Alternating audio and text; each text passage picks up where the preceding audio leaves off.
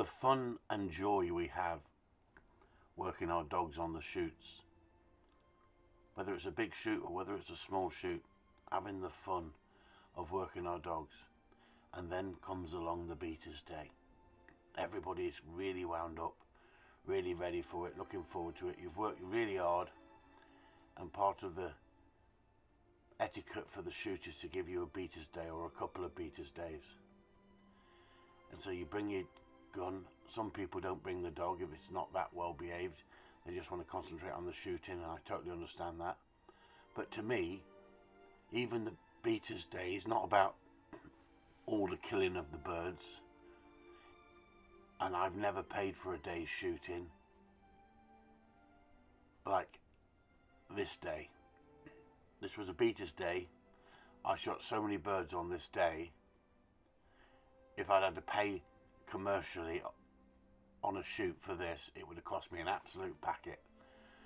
Some of the beaters days haven't been as good as others over the years because of the number of birds left over, but this year was unbelievable. There was that many birds, it was unbelievable. But what I do it for the dog. I do it to give the dog the retrieves. I do it for the fun of the dog, of all the hard work we've put in. And I love the banter with everybody on the shoot on the beaters day. It's a bit more relaxed. It's not so professional. We're having a laugh. We're enjoying ourselves. And part and parcel of doing this and enjoying it is having a really well-schooled dog. If you've got a well-schooled dog, you can rough shoot with him, you can run him in competition, and you can work him on the shoots, whether you're beating or picking up. If you train that dog to good standard, that dog should be a jack of all trades. And that's what I like about the Spaniel. I like the Spaniel to be a jack of all trades, ready to go when told, keen, listens to you if you train it right. You can handle it when you need to handle it, or you can let it use its own initiative and get out there and work it out. And that's what I find. It's more about the training than it is the shooting. And the older I get, the shooting's not that important. It's about the dog work.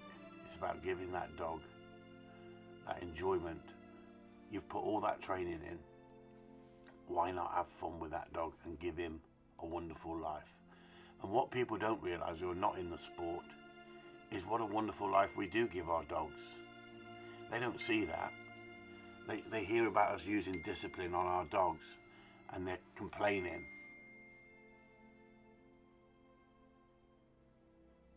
That dog is sitting there watching birds go over and not moving till told, watching birds drop like that and not moving till told. That's because he's been trained right.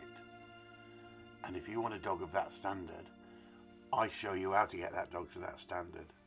And the Patreon group gives me more pleasure now watching them tell their stories about when they've been on shoots and what their dog's done for them and how well it behaved, and putting up videos showing people the control they've got.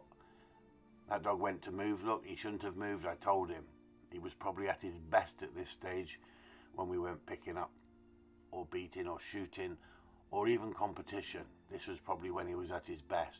But all dogs go wrong. It's knowing when to give a correction and when to give a verbal cue. It's knowing when to give discipline and when not to give discipline. And if we don't teach this to people and we don't pass this knowledge on, you won't have a dog. Look at this. I told him to leave that and I told him to come back. He saw it flapping. He thought, I'll get that. No, you don't. You wait. Now you could say, well, why did you make him wait? Because he moved. If he'd not moved, we would have picked it straight away. But we'll pick it in a second. He'll pick it when I say, not when he thinks he can pick it. As simple as that. Sending the dog for runners that are the guns of it. We want those birds in the bag. That's our job. So I want to be on the peg with my dog, even on the beaters day. I don't want to be concentrating on just me shooting. I want to have my dog with me. But I totally understand some people on a beaters day just want to concentrate on having fun shooting. They've worked really hard in the picking up line, or they've worked really hard in the beating line with their dog all season. And it's horses for courses. Some dogs are really trained to a high standard, and some do a job on the shoot that the shoot would miss them if they weren't doing that job. So I'm not expecting everybody to have a really high standard unless you want a high standard. But how do you get a high standard if no one's teaching you what you should be doing, what you shouldn't be doing? It's about etiquette, it's about control, it's about when to send a dog, when not to send a dog. I hope you like these videos that I keep putting up. I put them up in YouTube to try and bring people across to Patreon. Now Patreon is a safe space, and it's a safe space away from idiots. Not that I can't handle the idiots, but I've learnt by being on the internet for a long time that there's too many idiots out there.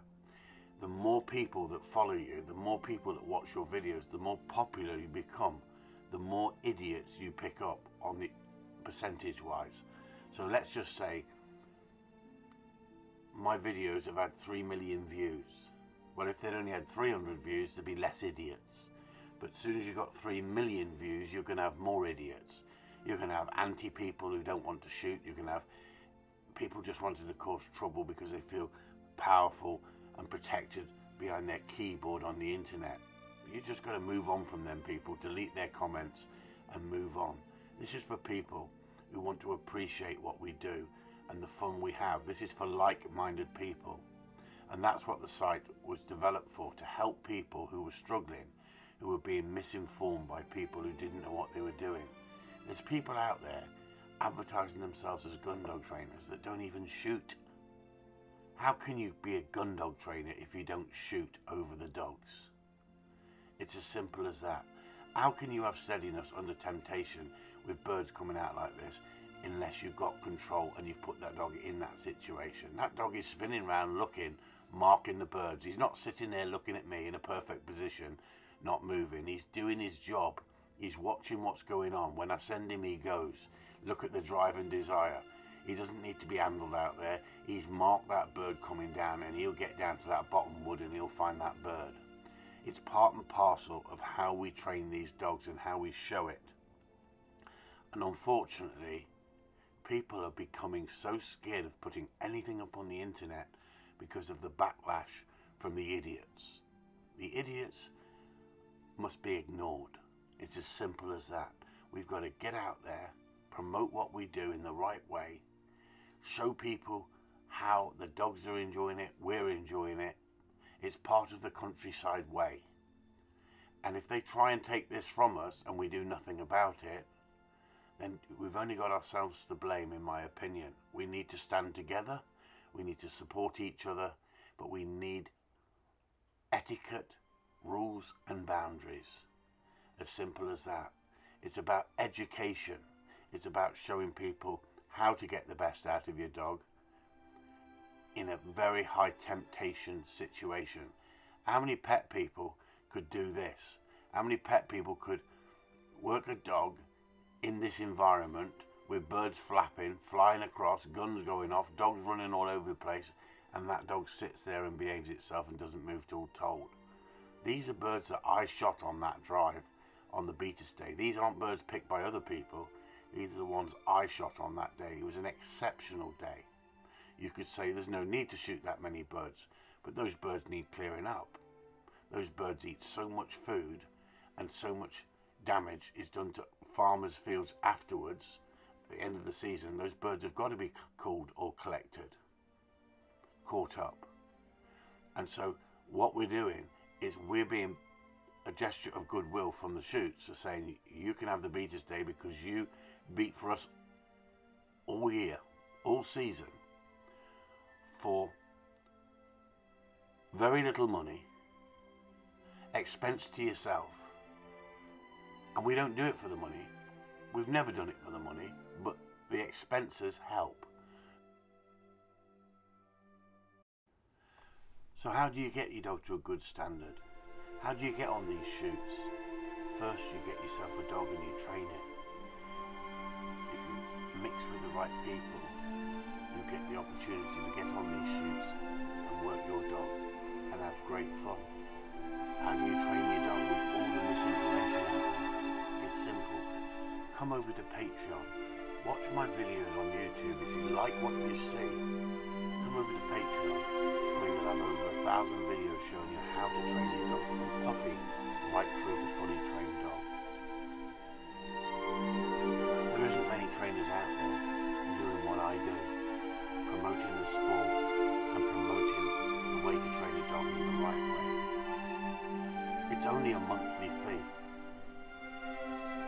there's 3 tiers.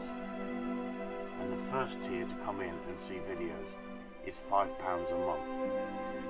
For £5 a month, at any point you can stop and pull out of the subscription. It's not a yearly subscription. We could make it a yearly subscription, but we're not. We're giving people choice. If you don't like what you see, come out. If you're not getting results, come out. Why pay for something that you're not getting? But if you watch my videos, people obsess it. People want a bigger package, so they'll join the next tier or the final tier. And at the end of the day, it's been put out there so it's available for everybody, no matter what background you come from. It doesn't matter what lifestyle you've got.